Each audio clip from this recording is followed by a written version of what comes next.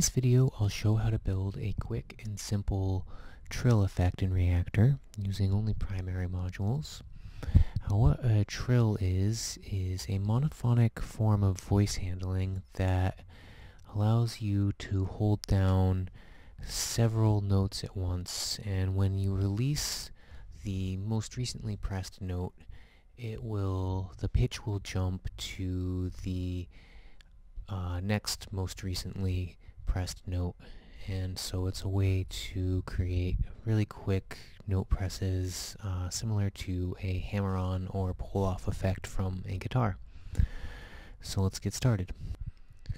So as I mentioned, this is a monophonic effect, but unfortunately the built-in mono MIDI handlers that Reaktor comes with are not really going to cut it, so we're actually going to have to start with some polyphonic MIDI handlers and use some voice combiners to make some monophonic signals out of them. So whenever we receive a new gate value, I'm simply going to trigger the note pitch on that voice and send that through a voice combiner. And this is going to end up differing from the factory MIDI handlers, because in a factory MIDI handler, if you hold down two notes at the same time and then release the first note, neither the gate nor the note pitch modules will send an output for that, because the event was not on the active voice any longer. So this way, whenever we release a note, regardless of whether it's our active note or not, we'll get a gate off effect for that, which will allow us to remove that note from our table of pressed notes. And I'm going to create that table right now. It has 128 elements, one for each MIDI note. So whenever we get a new gate value, we want to set an index on the table to a value that is either equal to 0 if the gate is equal to 0, or to a number that gives us the order in which the note was pressed if the gate is greater than 0. So I'm going to compare the gate to 0 and multiply it by another value. And so this way we'll always be setting our index of the table to 0 if the gate that we've just received is equal to 0. And then we're going to send the gate through a separator. And anytime the gate is greater than 0, we're going to send a value of 1 to an accumulator. And this accumulator is storing the number of gate on values that we've received. So if the gate is on, we will store the total number of notes received into the appropriate index of the event table. And the index is, of course, determined by the note pitch.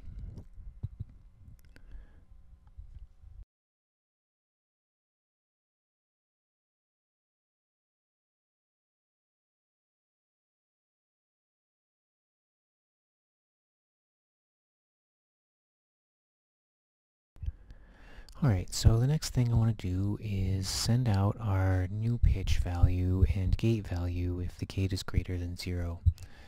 Now, typically a trill effect is accompanied by a legato voice handling system, which I'm not going to have time to implement in this tutorial, but I will cover it in a future tutorial. We'll improve this to send legato gate signals.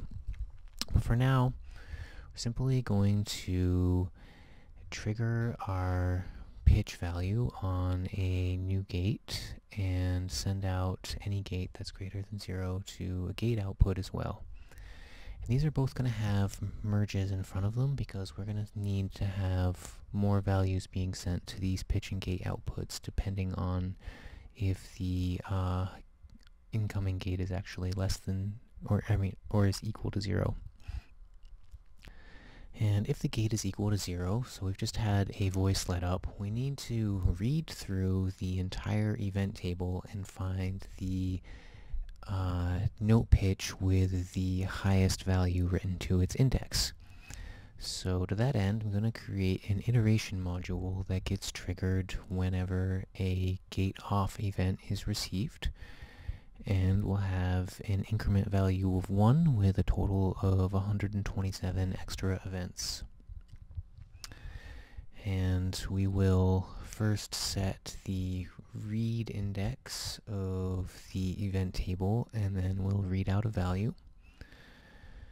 And let's do the processing for this effect in a separate macro, because it's going to require a bunch of different modules and be a little bit complicated.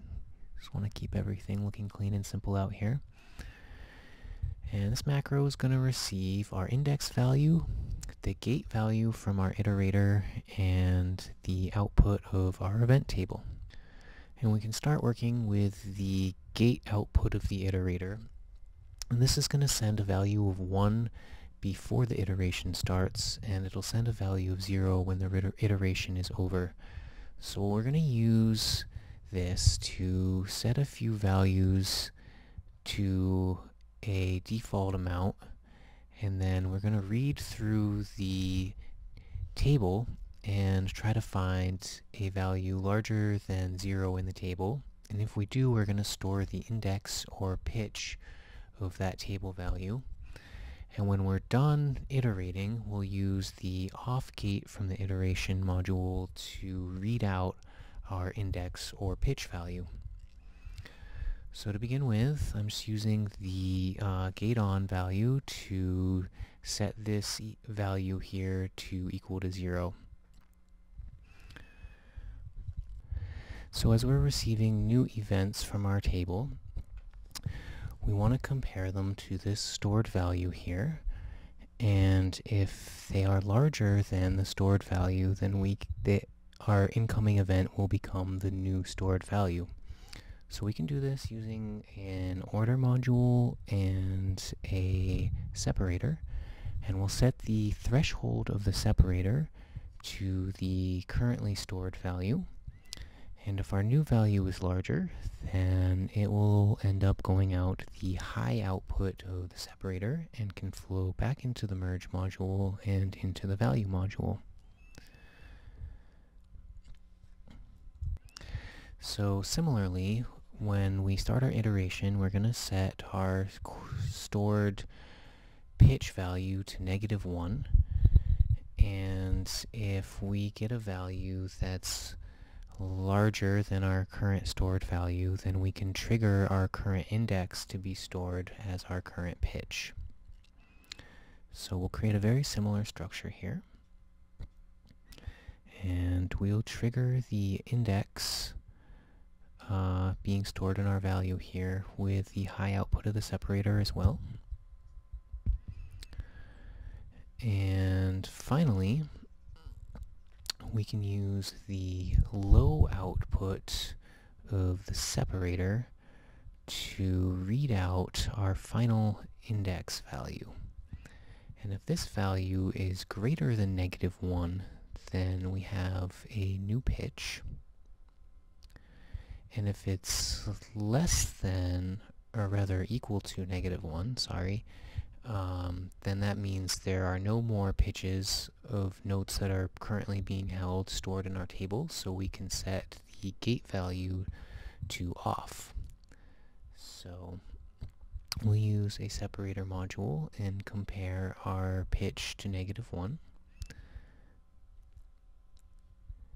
And if we can just send the high output to a new pitch value, and we can trigger a 0 off the low output to control a new gate value. And the pitch and gate outputs of this macro will merge into the pitch and gate macros outputs for the parent macro, which is why we created those merge modules at the beginning.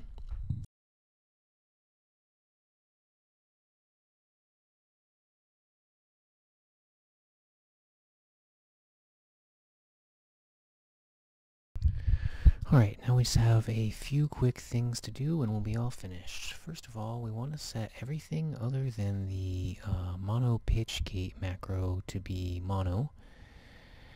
And oh, it looks like I forget to put a voice combiner in the gate stream here, so just add a voice combiner here like so, and we should have done that in the first minute of the tutorial, but I forgot. Sorry about that. And the last thing we want to be able to do is set the event table so it has an arbitrarily large value size. We're never resetting the accumulator, so the values that are stored in the event table are just going to keep getting larger. So I'm just going to set it to something ridiculous like 1,000,000. If someone wants to press more than 1,000,000 buttons while they have this open, that's on them, I guess.